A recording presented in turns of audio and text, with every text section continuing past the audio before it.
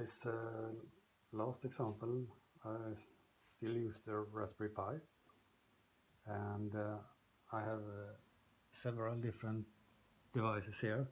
I haven't connected all of them, but from the left here I have something called an i2c multiplexer, and here is a MPU 6050. It's an accelerometer and a gyroscope, and this is the same circuit. And the reason I've connected them to the multiplexer is because they both have the same address, and the multiplexer lets me use different buses so that they can be addressed so each bus can have 127 different addresses, and that makes it possible to have up to 8 different devices with the same address. And then I have some other i2c devices. This is a device that measures voltage and current, and it measures on the high side. So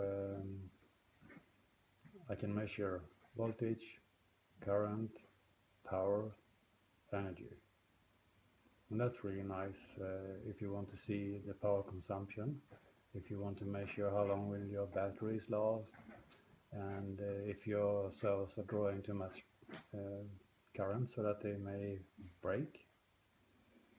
And the last one here is a device that measures analog values. So it has 4 different analog inputs, and the idea is that I can use it, for example, for finger sensors or something like that. And it also has the problem that it doesn't have so many different addresses that you can choose between, but using the multiplexer makes it so much easier to use it.